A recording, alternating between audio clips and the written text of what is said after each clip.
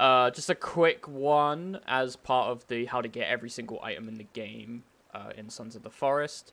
This cave here, which has the air tank and the zip line in it, is the cave you need to go to if you wish to... I did not mean to press that. If you wish to get the Slingshot. The Slingshot is an okay weapon if you want to kill birds from afar. But other than that, it's not the greatest. The cave is right here on the GPS. It is right in front of the Hanged Man. And it is also near the mountainous area on the east side, I guess. No, west side, depending on where you're looking from it.